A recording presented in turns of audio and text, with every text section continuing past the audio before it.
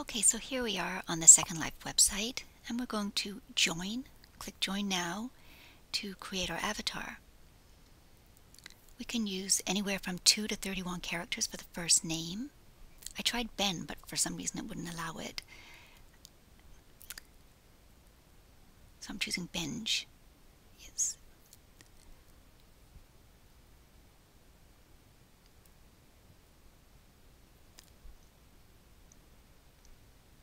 So now I need to select from this long list of weird last names. I need to select a last name.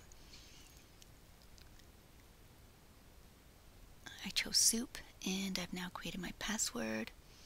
So I'm Benj Soup, and I have my password. Write that down so you don't forget it. And you can choose a male or female avatar at this point. And they want to know your email address because they're going to ask you to confirm that you want to join. So they'll send you an email. You need to click on the link when you get it. And they'll want to know your birth date. So I'm going to be, how old am I here? 1980. I'm going to be 30. Nice fine age. And now this security check. Try and figure out what these words mean or what they are and type them in. If you can't, just click try a different one and you'll be presented with a different set of words. Okay, I clicked create account, so it's processing here, and it's got my email. It's actually sent me a verification email to my email account, so I have to go and confirm that. Here's my fresh new email account for Ben's avatar. And it says welcome to Second Life. Click here to activate your account. I've done that now.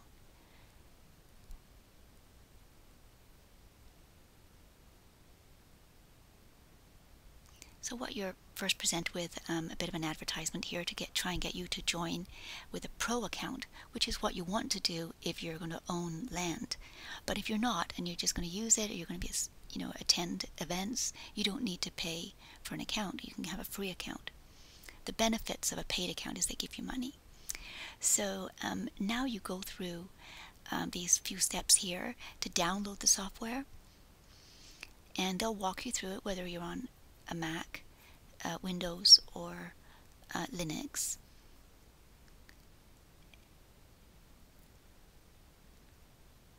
So it tells us that it will start downloading, but if we have trouble to go to this page, so I'm actually going to take a look at the page just to make sure, so you can see, just in case you end up seeing this. So here it is, it's downloading. Again, it's a .dmg file, so it's for a Mac. Yours would be a .exe for a PC. It's, I believe, about 63 meg, the file. I actually already have the software on my computer. I'm just downloading it again. So when I go to copy it to the applications folder, or on a PC to your programs folder, it'll tell me it's already there, but I'll just overwrite it. Okay, so their instructions are to drag the icon into your applications folder on the Mac. So let me get up my Finder window, find my applications folder.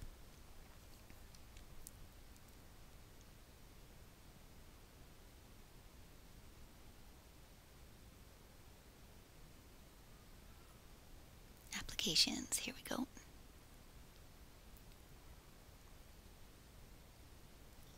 I'm just going to drag that Second Life icon into applications, and it will tell me that I already have it, and I'll replace it.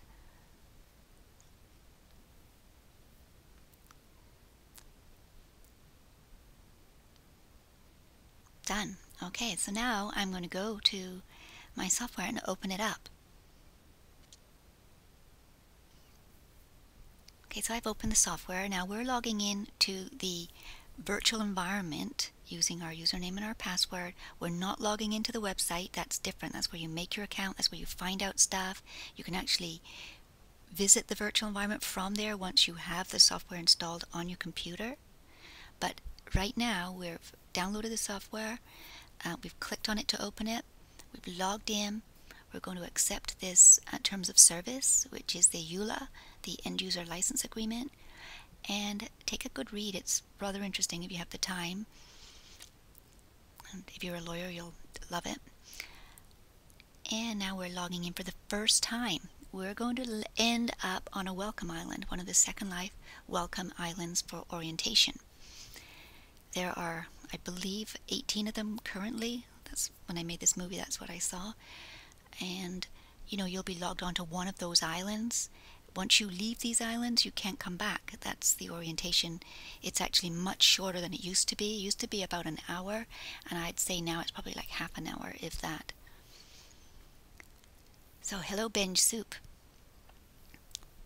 So they say, follow the arrows on the ground to learn Second Life in 6 easy steps.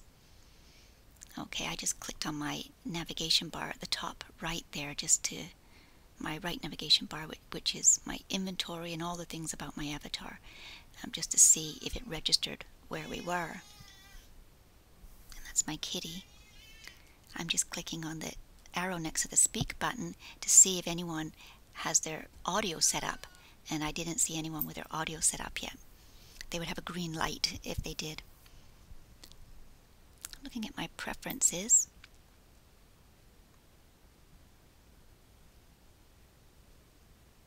That was under me, preferences. Aha, another new person called Emmy.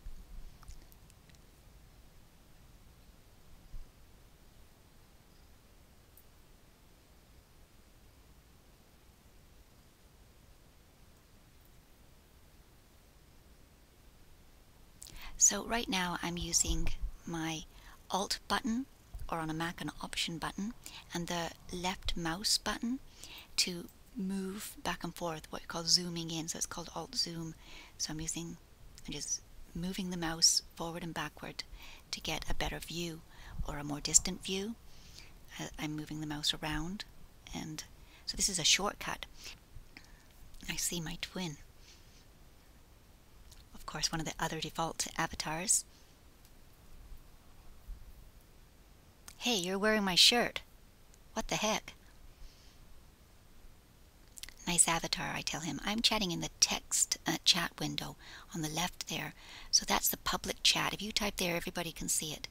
If I want to have a private conversation with this person, I could right click on him and then click IM to send him an instant message, and that would be private.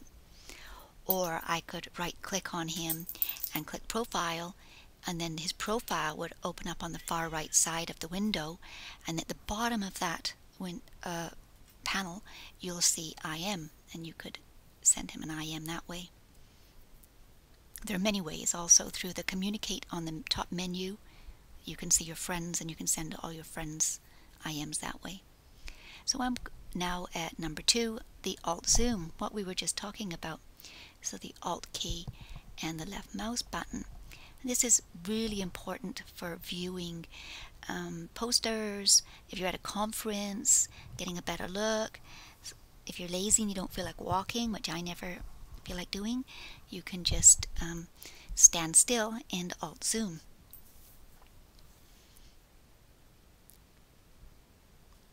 And to get out of that, you just press your escape key to free yourself from your zoomed in position. Just use the escape.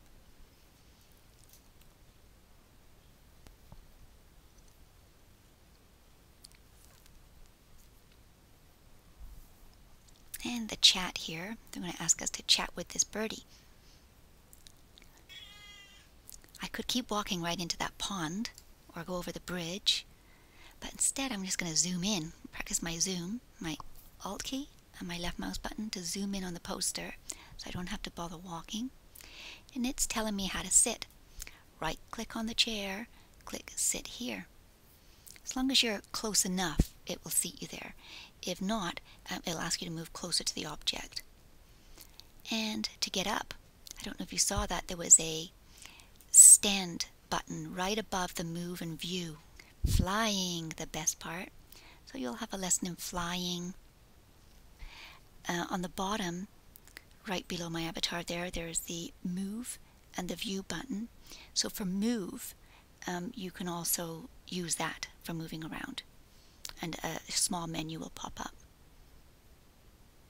There it is. So it has flying, left and right.